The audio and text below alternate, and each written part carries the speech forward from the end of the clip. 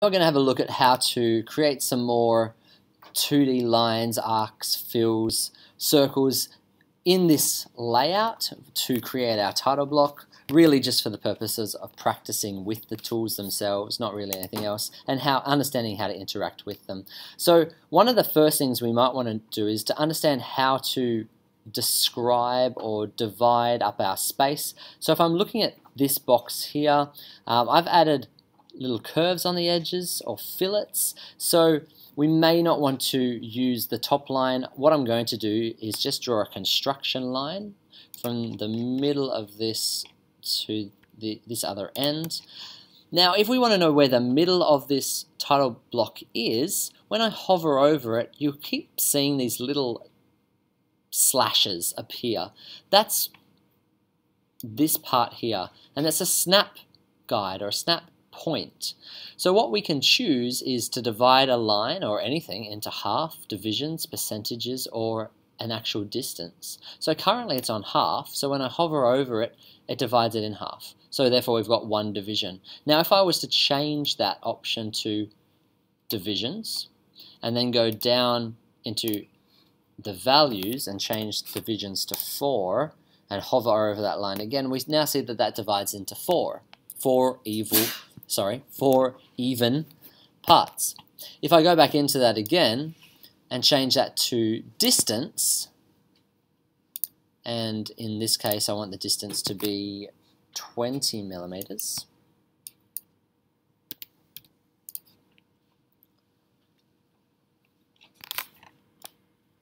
Just press escape sometimes if it's not working. Then we're going to see it's going to divide that into 20 millimeter halves. Now it's very important which end we start from. So if I was close to this end, you'll see that it ends up with the leftover on this side, or if I start from this end, it's going to end up with the leftover on this side. So when we're using distance, of course, there'll be leftovers. When we're using divisions, of course, it'll all be even. So it depends on what you're trying to achieve. So let's just use that division option. And now to use this, what do I do? Unfortunately, there's going to be a bit of a difference between the top line and the middle line. We can see that already. So what we could do is use the bottom line or the middle line or one of these outside lines. It depends on what we're trying to divide. Are we trying to divide the whole page, or are we trying to divide the fill that we've created? If we're trying to divide the fill, then we probably want to use the middle line. So what I could do is start drawing. So to draw, we've talked about that before, but once I've drawn it, I could also stretch, because I've only drawn halfway. So I could click on the black dot. This allows me to stretch the line. If I hold shift, that'll keep it straight, and then I can wait till I'm hovering over the other line. When my pen turns black, I know I'm at the end. Now I could draw the other lines and repeat that process, but that's a bit silly. Instead, the faster way to work would be to drag a copy or drag multiple copies of what I've just done.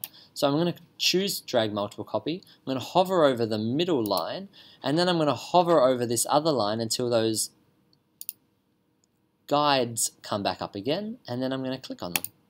So now I've got a division of 4. Now because I chose drag multiple copies, I could just keep going indefinitely. I need to press escape to get out of that. Once I've done that, we see that it has highlighted all 3 lines, the line that I originally drew and the copies, so I could go edit, grouping, group if I wanted to, so that then I could select them all together once I enable the grouping. If I suspend grouping, that means I can select and edit them individually. This is the same process as if I drew a chained line, and it will automatically group my lines, which could then be enabled or suspended. So that's the biggest difference between a chained line or a multi-line. A multi-line will always just be one object. A chained line will actually be a combination of lots of objects. Alright, so we know a little bit more about the line tool. What else could we do? We could use the arc tool. The arc and circle tool is this one here. We see there's 3 main options: the center point circle, the 3-point circle or arc, and the tangential. let's choose the tangential first. What's that? We could click here, here, and here, and it's going to fit our circle in between those lines. We could do a center point circle where we choose the center point and then choose the end point, and we could either draw a semicircle, a partial, or a full circle based on that. And then finally we have our 3-point arc, which allows us to click a first point, click a midpoint, and click a final point. Now with all of these, once we've drawn them, we can still edit them. Now depending on how I select this arc, it will give me different options for editing. So if I click along the line, I could then choose to increase the radius, but it's keeping the center point the same. I could offset, so that's increasing the radius.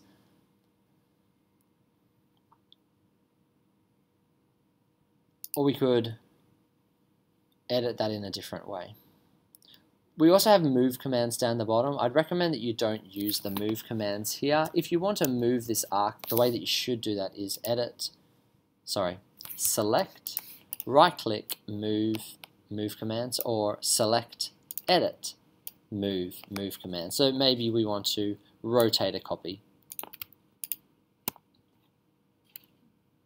I didn't do that very well. Let's try that again. Select, edit, move, mirror a copy is what I wanted to do.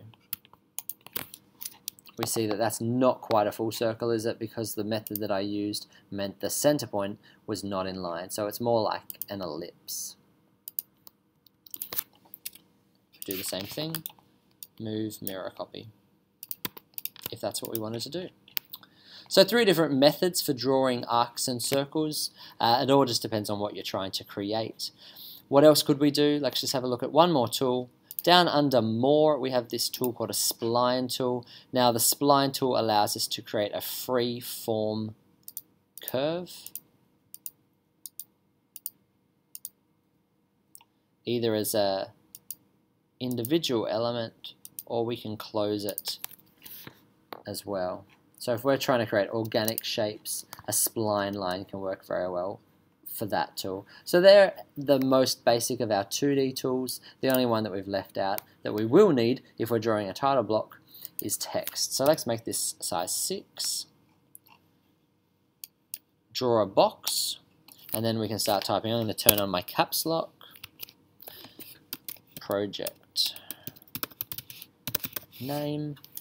Now we can see that the box is bigger than the text. If we don't like that, we can go into the text settings, click wrap text. That's going to snap the box down to the size, and then even if we change the size or change what we've written, that will stay the same. Now if we choose to grab that and then manipulate it, we could deliberately or accidentally choose it to go onto 2 lines. We could also then do center alignment if that's what we were trying to do, or we could turn it back,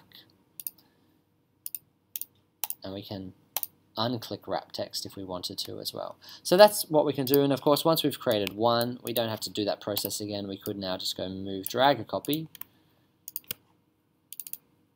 and maybe add site, and add all the different things that we need to have to put into our title block. In the next video, we're going to have a look at how to create a logo and put that in here as well, and we'll just be tracing a logo, something that we've drag and dropped into ArchiCAD.